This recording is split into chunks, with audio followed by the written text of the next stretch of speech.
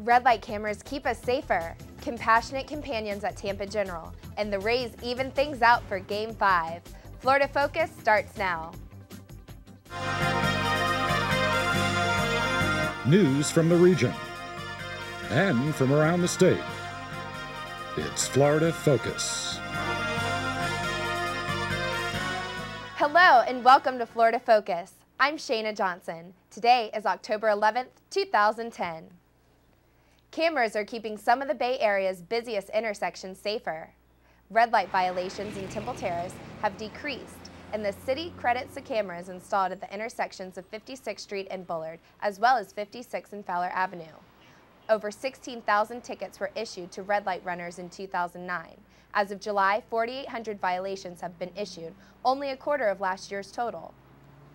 After winning games 3 and 4 in Texas, the Rays have returned home for their final in the ALDS. Reporter Shari Armstrong has more in the newsroom. That's right, Shana. The Rays came through in the clutch and tied up the series against the Rangers.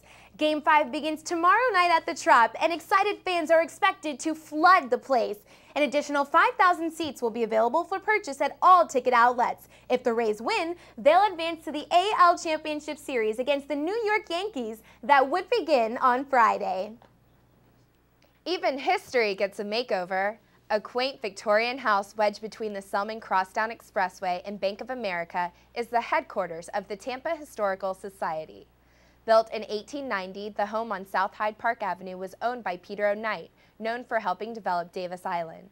Thanks to the Hyde Park Neighborhood Association and other resources, this piece of history will be restored.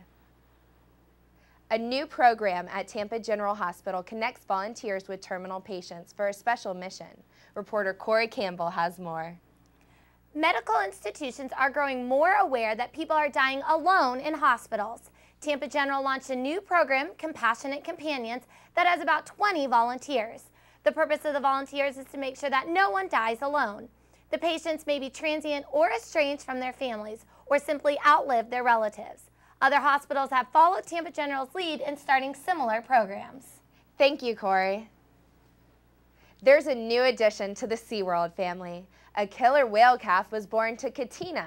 Vets say that both whales appear to be healthy. The calf is the 16th whale to be born at the park. Thanks for watching Florida Focus. We'll see you tomorrow.